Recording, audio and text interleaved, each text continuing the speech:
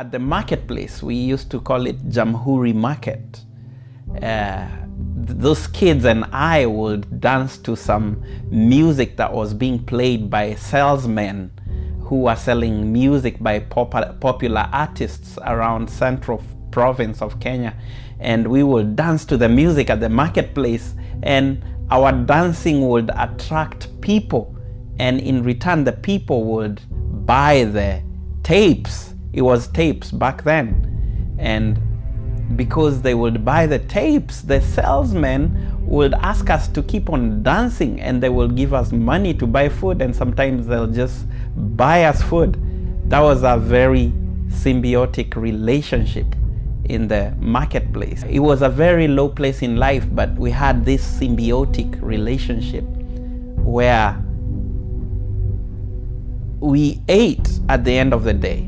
Especially as guys, we were out there walking around with dogs, a lot of them with the orphans had a lot of dogs, and it was really very fun, but that's at the same time very dangerous, at the same time very, very tough, because sometimes the older boys would attack us and would bully us around. The sad part of this story is that one time we went to swim in Chania River in Kenya, and we were these 5-6-year-old boys, and we were like 10 of us, and we didn't know how to swim so much, but we used to swim in this deep area of Chania River in Blue Post. People who live there know what I mean.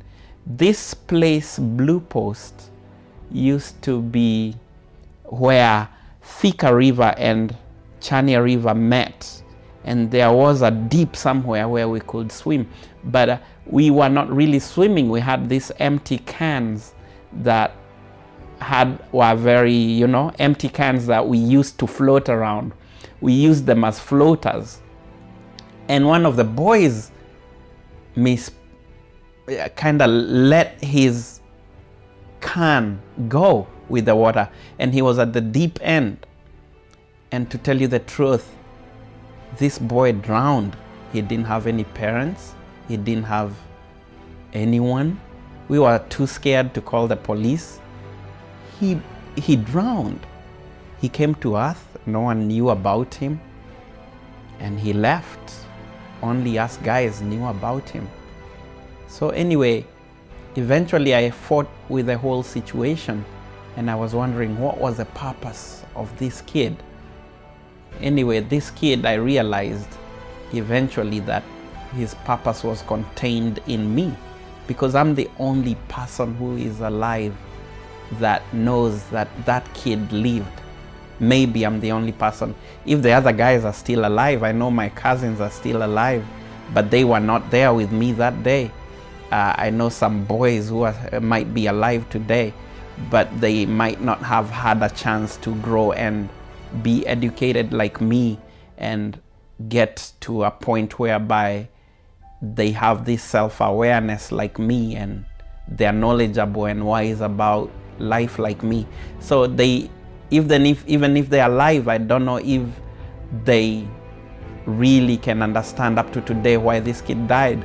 But I think this kid died so that we can know that we have a purpose. This kid's purpose was in us to tell the story, to tell people about this kid, that things can be worse than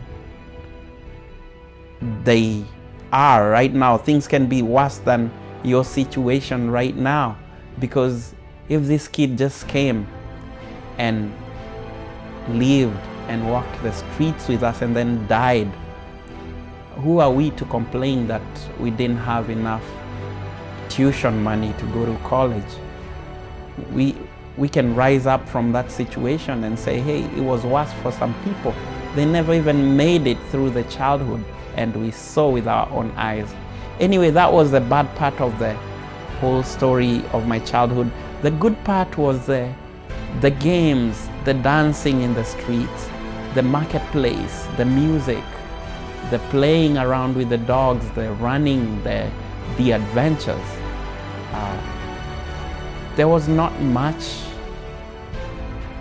about it that a normal person can find good, but I think even when you're in the worst situation sometimes, even when you're in the lowest of the lowest points in your life, there is a way to find good in it. Just like a rose, it's so thorny, but then smells great. If you think about the thorny parts of it, you won't pick it up. You won't love roses. But if you think of how magnificent, how wonderful that scent is from a rose and how beautiful it is, I believe you will always find good in anyone or anything.